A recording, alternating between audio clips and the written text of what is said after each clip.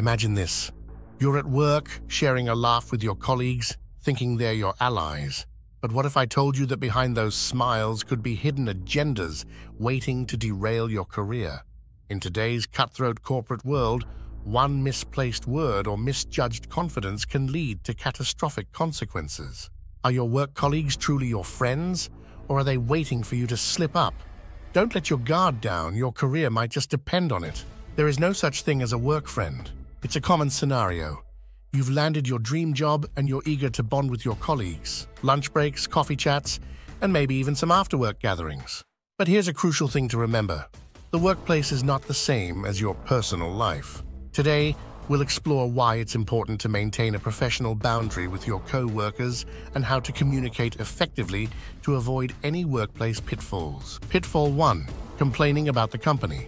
Let's start with a story about Emma, a marketing executive. Emma, friendly and open, quickly became popular in her office. She often shared personal stories and opinions with her colleagues.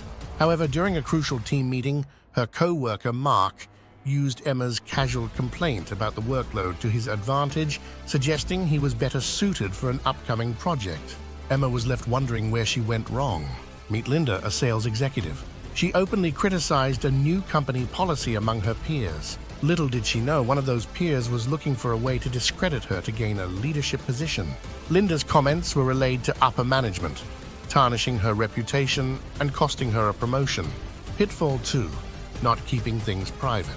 It's not just about what you say against the company. Personal information can be just as risky. Take Tom's case.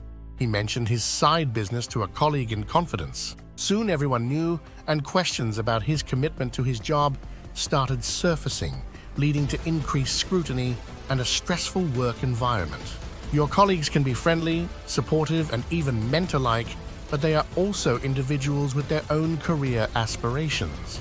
It's essential to distinguish between a work friend and a personal friend.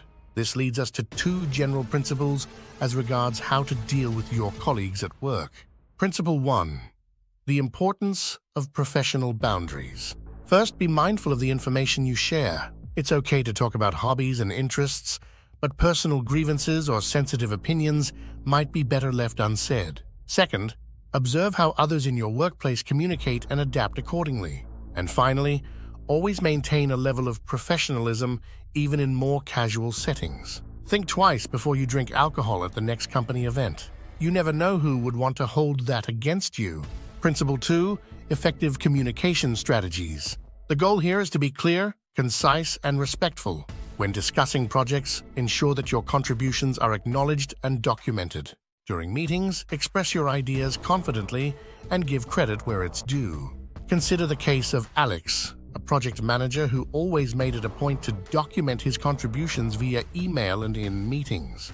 When a misunderstanding occurred about who was responsible for a successful project component, Alex was able to demonstrate his involvement, avoiding any potential conflict clearly. Key takeaways. While it's beneficial to have a friendly rapport with your co-workers, it's crucial to maintain a professional boundary. Remember Emma's story and think twice about how much you share. Be like Alex, clear and proactive in your communication. Have you ever experienced a situation where your words were used against you in the workplace? Share your experiences in the comments below. Don't forget to like, share, and subscribe for more career insights and advice. Stay smart, stay savvy, and keep navigating your career path with confidence, integrity, and foresight. Cheers.